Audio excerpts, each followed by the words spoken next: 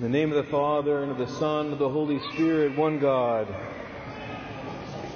A very joyous and blessed Pentecost Day to all of you. This is one of the most joyous days in the church, the coming of the Holy Spirit.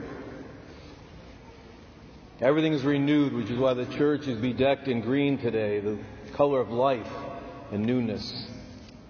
A few years ago, I preached on what is the coming of the Holy Spirit. That word spirit in Greek is pneuma. And what I said to you then was it doesn't mean a breeze or just a little breath. It means a mighty wind.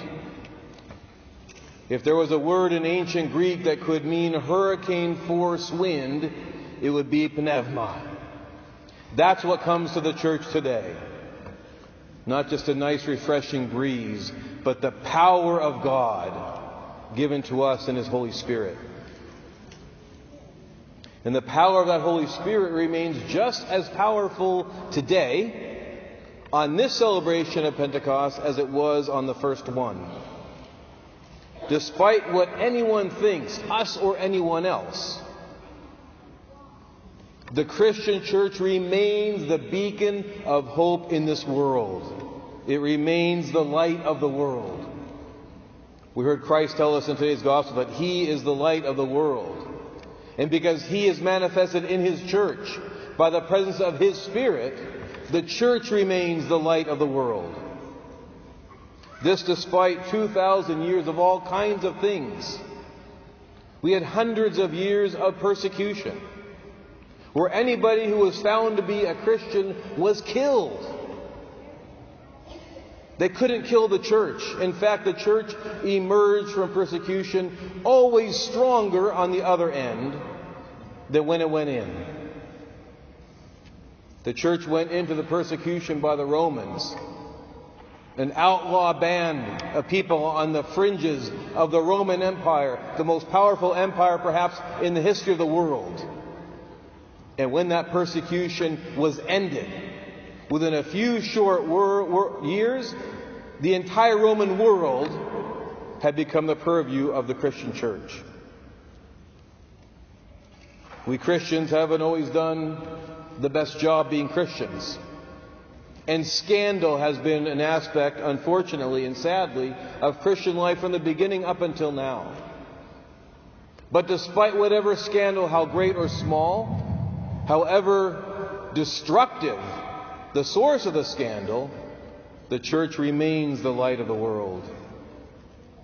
And in today's day and age, when the church faces a different enemy, indifference, this world in many ways no longer sees itself in need of a creator because it doesn't see itself as being created.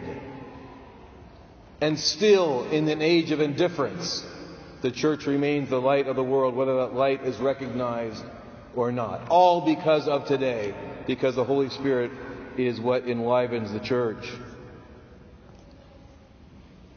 But today is also Father's Day.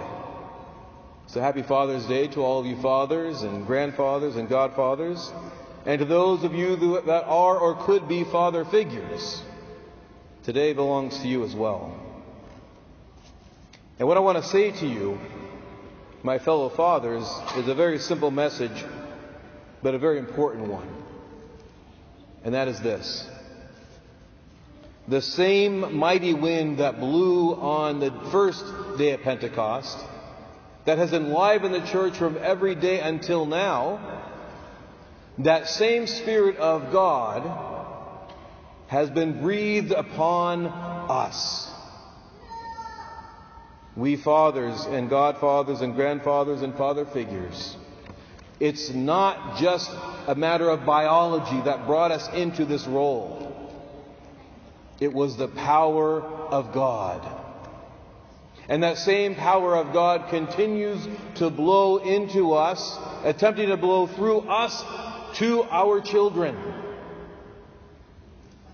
That's what it means to be a father. It means to be one who has received the Holy Spirit and works with God in the raising of children.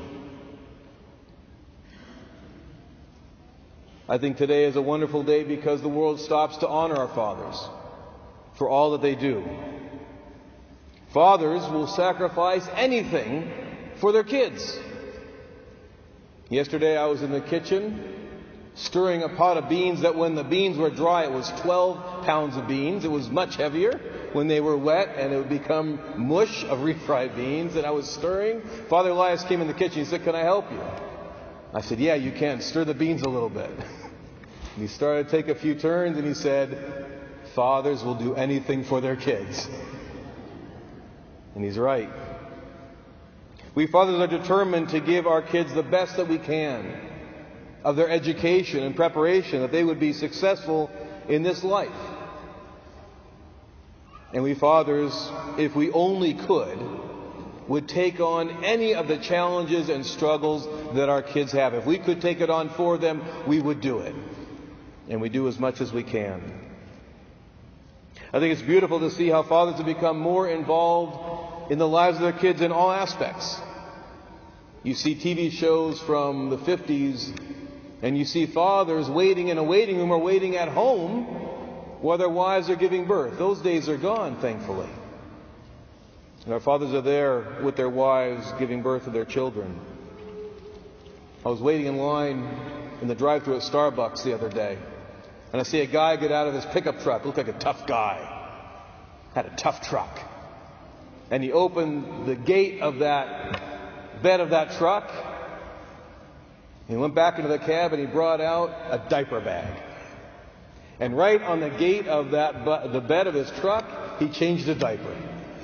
What a beautiful image of fathers involved in the raising of their kids.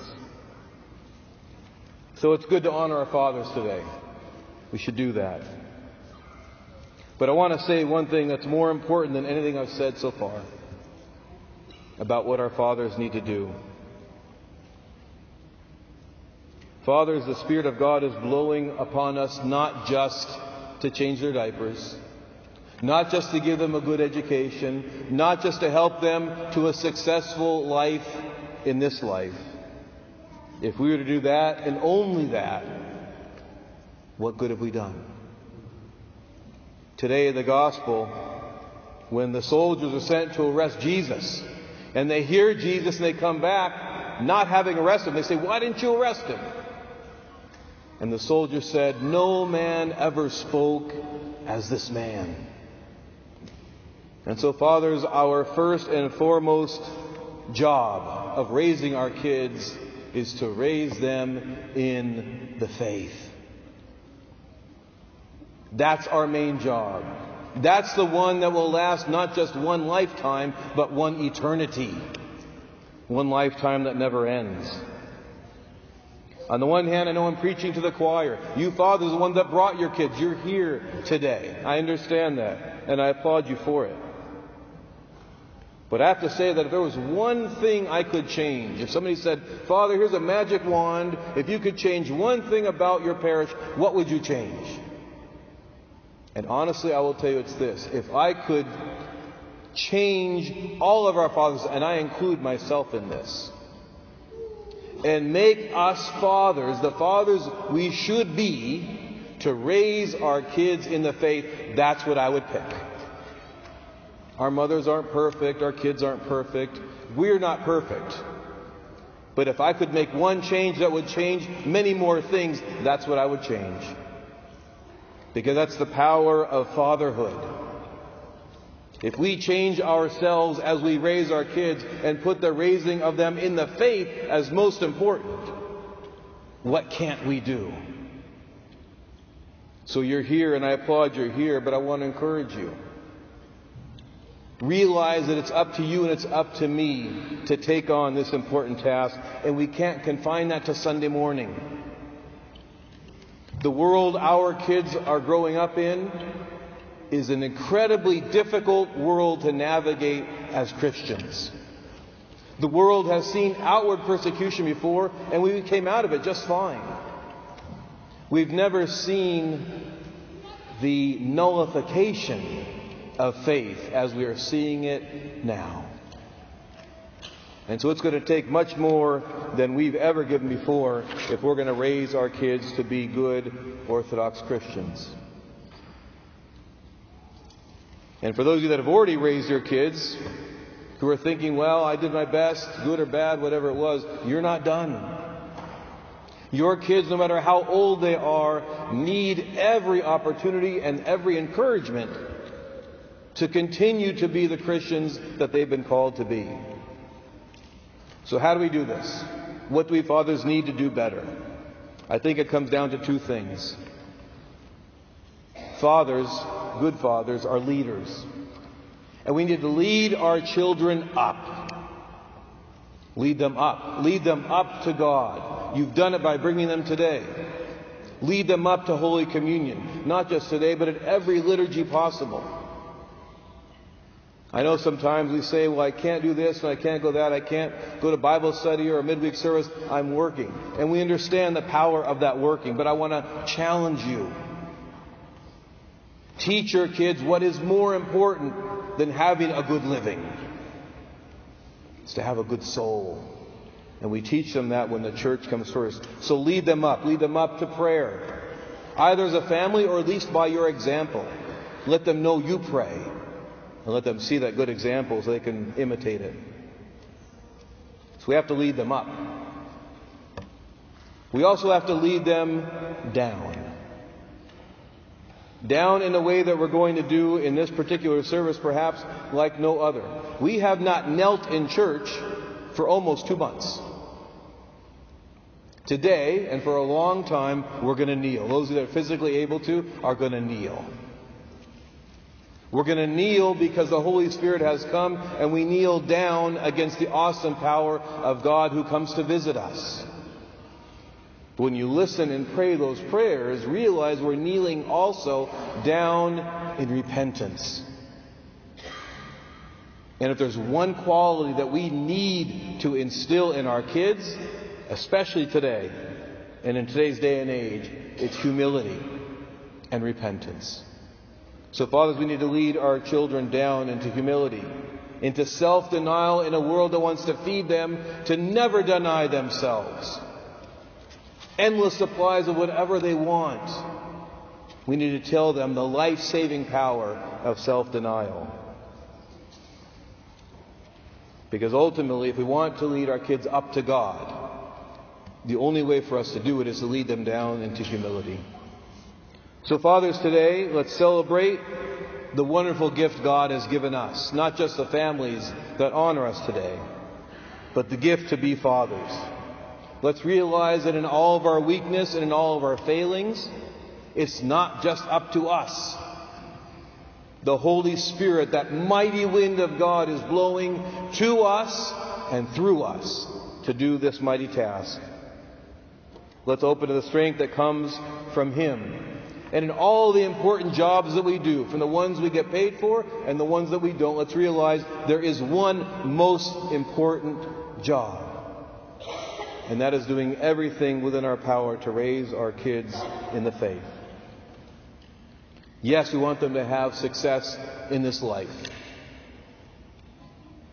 But immeasurably more important is it to lead them into success in the next.